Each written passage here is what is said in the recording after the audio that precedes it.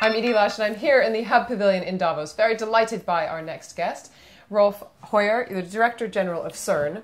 And tell me why you've come to Davos, first of all. Well, I think Davos is a very interesting event. You meet a lot of people, and I think it's very important today to, first of all, network with interesting people, and secondly, also to make these people aware of science and of the importance of science for daily life. So CERN has had some magnificent discoveries over the years.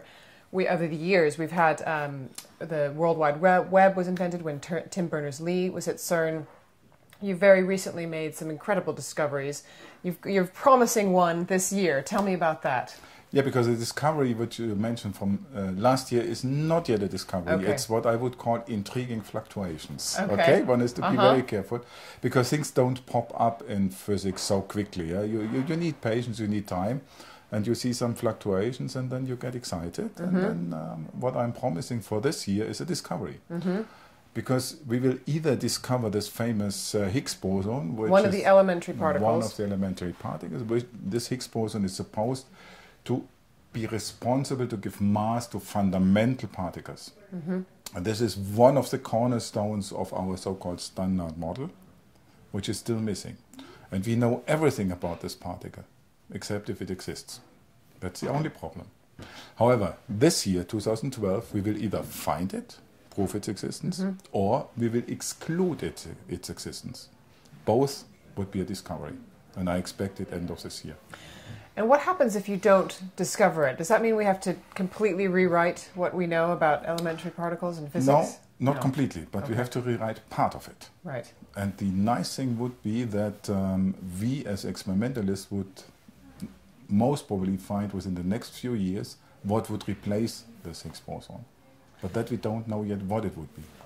So how much of what you're talking about is in the universe, and how much, because after 2012 you weren't going to move on to explaining more of the universe, and tell me about that. Well, first of all, once you find something like the Higgs boson, then you also have first to prove that it's really this Higgs boson. You have to investigate its properties. I mean, if you find something, you have to study its properties, and that will take a long time. Because also deviations from the assumed properties can hint to new physics. And then, I mean, after all, with this standard model, we are just able to describe 4 to 5% of the matter and energy density of the universe. It took us 4 to 5 decades to get this description. It was a fantastic performance in physics to do that. But 96% are unknown. 1/4 of it is dark matter, which clumps like normal matter. 3/4 is the so-called dark energy, which drives the universe apart. And last year's Nobel Prize was given for the discovery of the acceleration of the enhanced acceleration of the universe.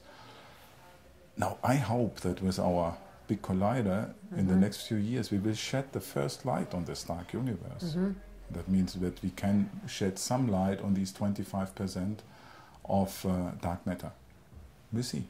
So we would go from potentially knowing about 4% of the matter to knowing nearly 30%. That's pretty good going. That's a pretty good going. And this is why we are excited, yeah? Very good. Well, thank you so much for stopping into the Hub Pavilion here in Davos, and I'm Edie Lush.